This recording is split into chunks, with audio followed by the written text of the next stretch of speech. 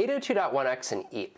EAP is the Extensible Authentication Protocol, defined here as a flexible transport protocol used to carry arbitrary authentication information. So what we take a look at is when a user or supplicant first joins the network, when that link comes up, the authenticator is typically going to query it and say, hey, who goes there? And this is what we call EAP. You'll also see this abbreviated as EAP over LAN. And what we're doing is we're basically authenticating to the network. We're telling them who we are before we go any further. So normally we attach to a network. You might do something like, first we do a DHCP request. And we pull an address. And then once we've got our address, we do a DNS lookup. And we just start patching things right away. Well, in this case, this network says, hold up a minute. Who are you? And then once we know who you are, we'll decide what it is that you're allowed to do.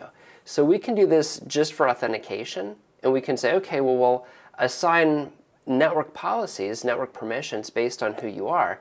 Or if we wanted to do it a little bit more intelligently, we could take a look at your security posture or health status. And we can say, okay, how's your antivirus doing?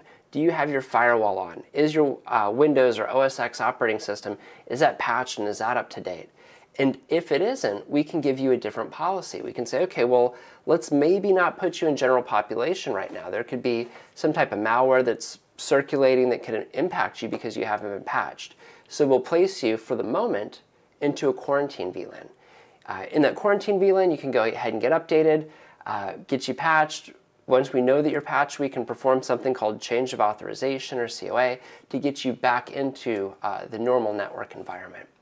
So one of the things that makes this possible is EAP, the fact that there's a conversation that's happening between the end user and the gateway to the network. That gateway could be a switch, it could be a wireless access point.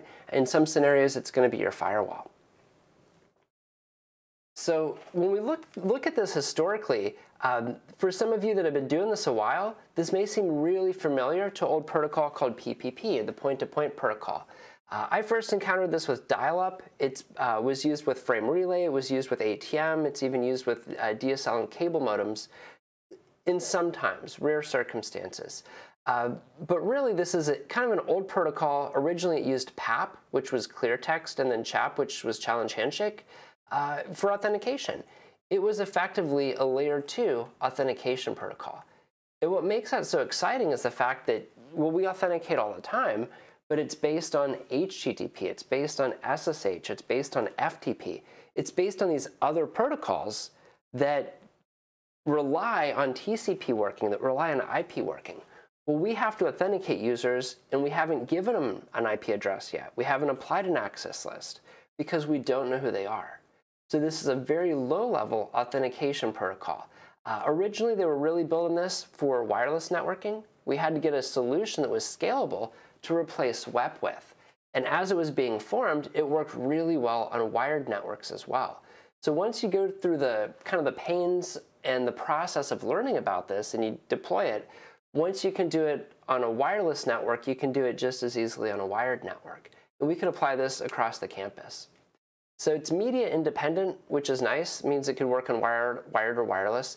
And it can work over various data link layers, such as PPP, 802.3 wired, wireless, etc. It's going to give us a broad range of authentication methods. That's why we call it extensible, right? There's lots of different implementations. EAP MD5, EAP TLS, PEEP, EAP FAST, etc. And basically, EAP defines 4 basic packet types that are going to transport all of our EAP messages. And that's what we're going to take a look at here. So 802.1x and EAP. When a switch port's configured for .1x port control, it's now configured as a controlled port. So your default state is unauthorized. In order for traffic to be passed, you have to authenticate. So that's what they're showing us here. They say by default, only EAP over LAN frames are going to be forwarded.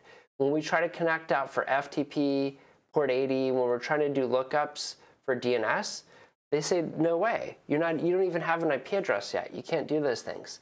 The first thing you have to do now is let us know who you are. And this is what it basically looks like. You've got the supplicant, and remember these terms, supplicant, authenticator, and authentication server. These are going to be the same across all vendors. When you start to integrate with other things, maybe Microsoft Active Directory, you'll see these terms coming up again. So the supplicant or that end user wants access. They're sending an EAPOL start. They get back a login request. They send a login response. Fair enough. Our authenticator, in this case a switch, goes, oh, I don't have your user account. So he forwards it to Cisco ISE. Cisco ISE looks for that specific user account, finds it, and then comes back to the switch, and it says, this is what's going on with that user. Effectively, a lot of times what we're doing is considering things like group membership. And we go, what group are you a member of? Oh, IT, you'll get these policies associated with your connection. You can access these particular resources.